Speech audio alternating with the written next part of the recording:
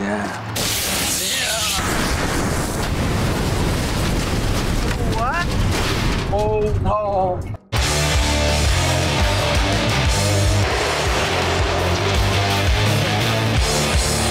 LiftTheChucks.com has the juice. Looking for just a little bit more in the second fight. Yep, finding that kick. Like, he don't care. Like, Justin just wants, even if you check it, he just wants to land. He just wants to land those kicks. I would love to see the x-rays on his shins on how much calcium Justin Gaethje has actually grown.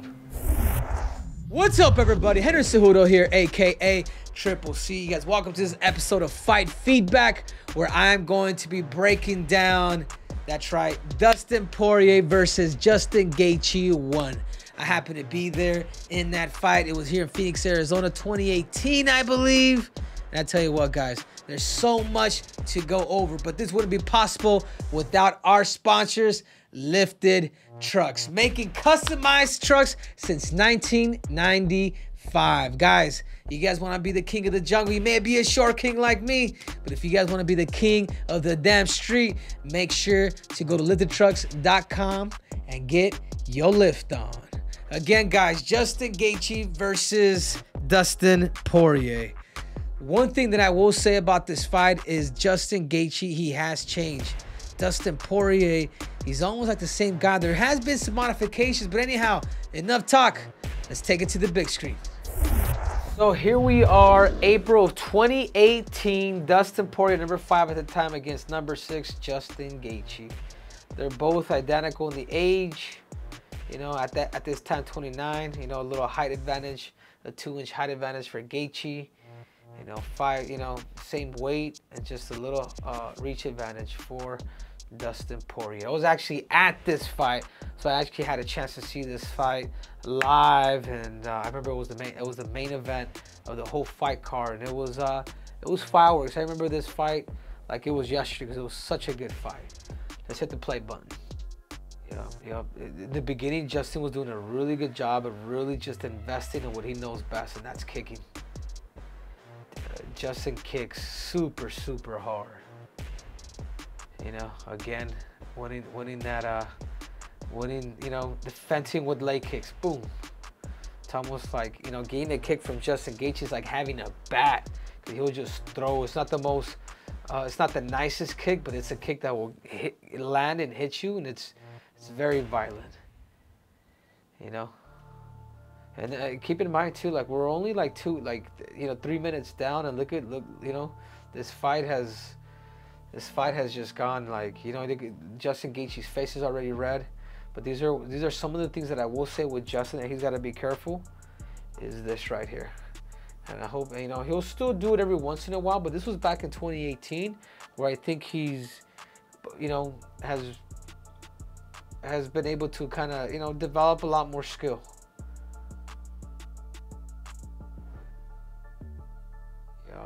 And then look at Justin. Justin's forced to bring the fight super close to Justin. Dustin is forced to bring the fight super close to Justin Gaethje because he doesn't have these damn kicks coming. You know what I'm saying? So he's literally in boxing range. Like Dustin Poirier is now really welcoming Justin Gaethje because of that first round and how much he threw those kicks. Yeah, Justin's covering up. You know, but still throwing those leg kicks. Again, Justin right now, there's no move because he's here, and he's so stuck on throwing power with the leg kicks that at this point, going into round 2, like, you know, Dustin Poirier says, hey, I got to continue the game plan that's coming. That's taking everything forward.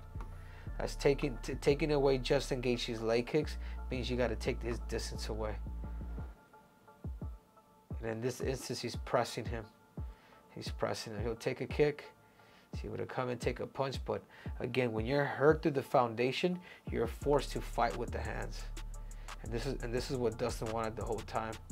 And I don't even think Gaethje really knew what. And this is again, guys, we're in round. This is only round 2, but again, yep. And this is one area where I do feel like Justin does a really good job. Unnecessary, but you know, that's Justin. I love the fact that he still finds, he'll still look for that kick even up the middle. Watch. He'll still throw the Justin will still throw a kick when he's in this position. Look, boom, right there. Like he knows that he knows that if he takes this out, that he'll be all right with the rest. And then boom, comes with the flip.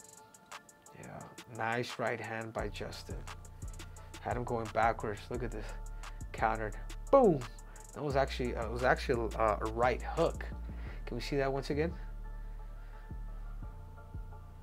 Right here, look. A counter with the right, boom, with the right hook. So that's probably things we're going to be looking for just a little bit more in the second fight. Yep, finding that kick. Like he don't care. Like Justin just wants, even if you check it, he just wants to land. He just wants to land those kicks. I would love to see the X-rays on his shins on how much calcium Justin Gaethje has actually grown. Or is it that Dustin had his success? It was with the pressure. It was with the pressure and the heavy left, right hands. Like you know what I'm saying? That's where he found success. It's look at Dustin's composure too as he's throwing. Like he's not panicked. Like he's not over moving.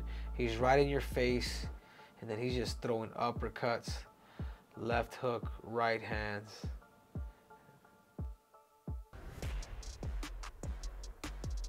Boom. Finding everything for Justin Gaethje, but to be able to pretty much stop him. Again, I do feel like Justin Gaethje has changed quite a bit when it comes to you know, him controlling his violence, his kicks or whatnot. But Dustin Poirier did a really good job of just being in his face and then bringing the fight to him with heavy power and heavy hands. And for as much power as Justin Gaethje loves to throw, I mean, you eventually do get tired. That's a lot of power that you're throwing, and it only takes a couple right hands to really kind of start just fatiguing your whole body as a whole. But without further ado, I would like to get to the keys of how is it that I feel that more likely Justin Gaethje needs to do to win the second rematch. So the keys to Justin Gaethje. The keys to Justin Gaethje, because I was there for that first fight, and it's going to be continue.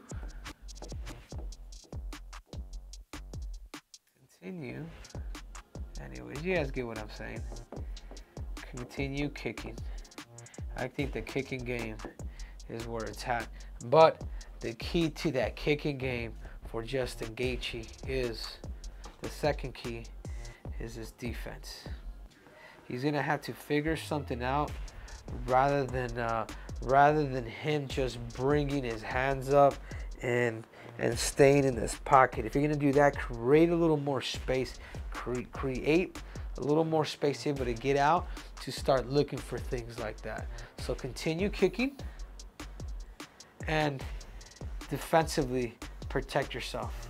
You know, you're gonna have to find this, Justin. You're gonna have to find this this defense where you're gonna be able to defend him while you're kicking, or if he is punching at you, you can't have him.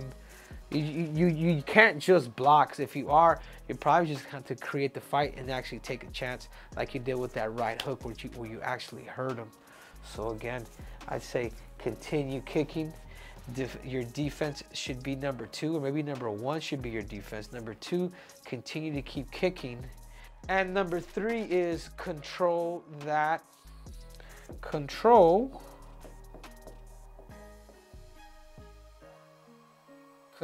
that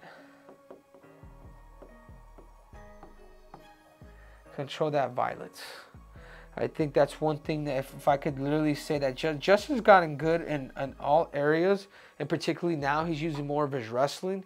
He's gotten better defensively. His striking has actually gotten better too. He's been able to level change a lot with his striking.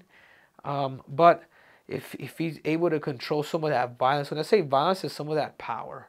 If he's able to control some of that power for 5 rounds, I think he'll be good. I think he'll be good. So sometimes you gotta tame. Some people you gotta tell him to go more, but with Justin Gaethje, you really gotta tell him to control that violence. You know, be very particular when that you're actually gonna kick. You know, save some of that power, because I was there in that fight. And the only reason why Justin Gaethje really lost is because he really drained the battery. He gave everything that he had, and it was going into the 4th or 5th round.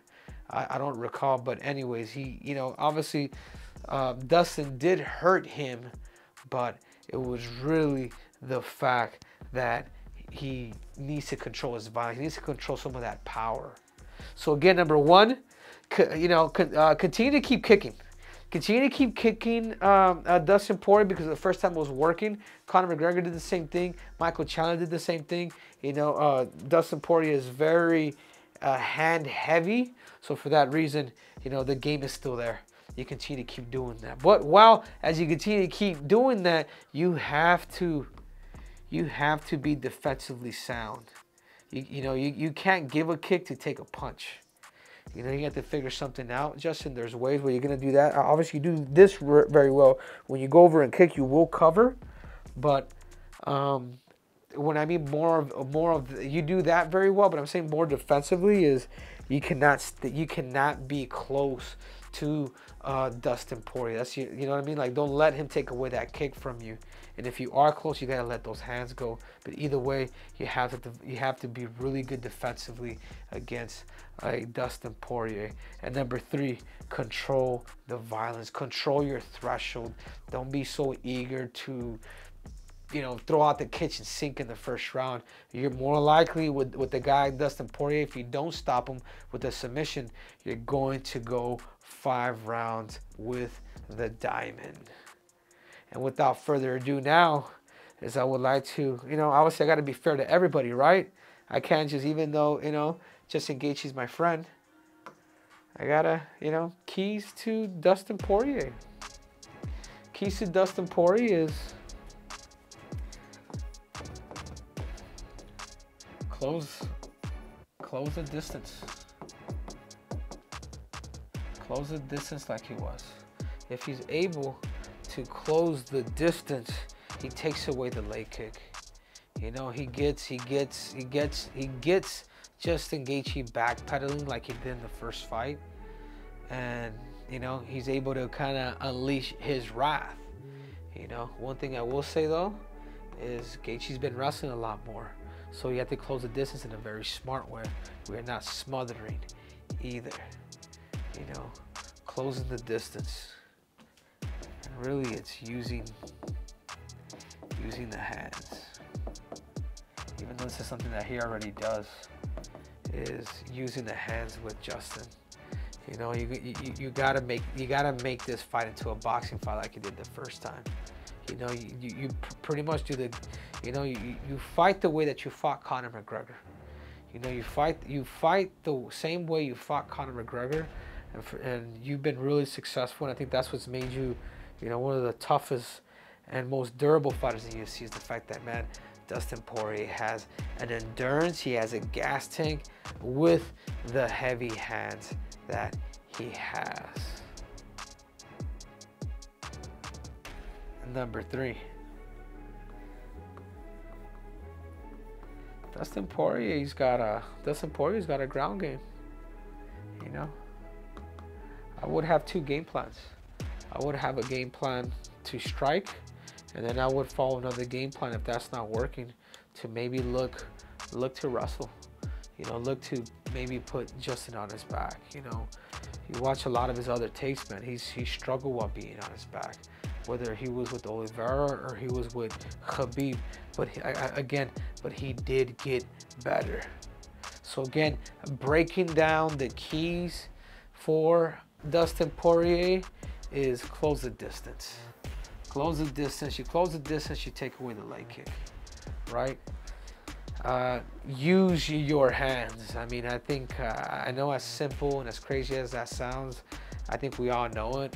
I mean, this is where it's at for you. You got to box. You got to box, and you got to dirty box. And then 3, if none of this other stuff is working, you got good ground game, man. You got good top control. You're a black belt. You know, that's what makes you unique, is come up with the second game plan. And I think that would be, you know, the ground game. But without further ado, my final thoughts on Poirier versus Justin Gaethje.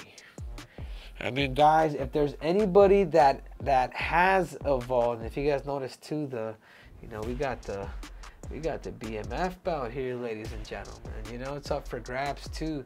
The baddest mother effer. You know, if there's anybody out of these two that has probably made those adjustments, you know, I'm gonna have to say Justin Gaethje. It's not just because I know him.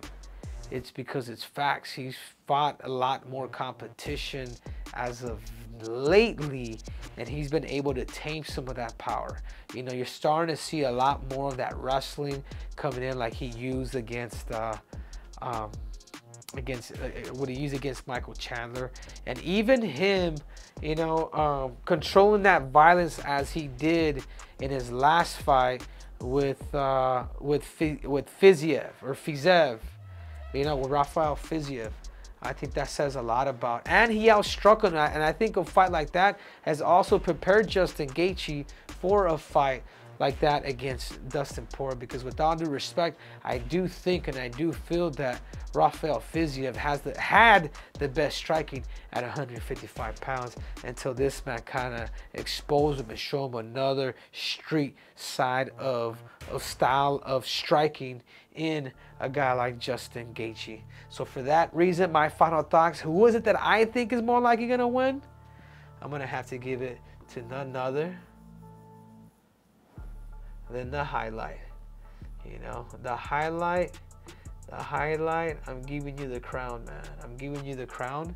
I'll give you a crown and a gold medal. How about that? You know, since, you know, maybe let's make it silver, you know, since I'm a silver medalist now. You see what I'm saying? But I do feel like Justin Gaethje has made those improvements, and you know, and if he's able to surprise Dustin Poirier with some of that wrestling and be able to, if he is hurt, to be able to use some of that or control the rounds at the very end, I think it could be a much easier fight for Justin than it would be for a guy like Poirier, even though he has that victory, because this man has made those adjustments. So there you have it, guys. That is my breakdown of the rematch, Poirier versus Gaethje.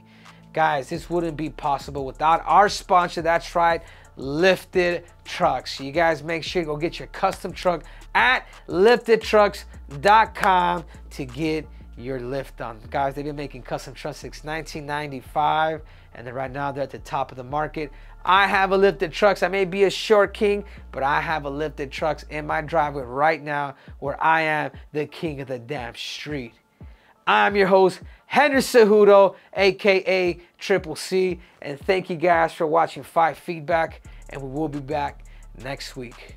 And we are out!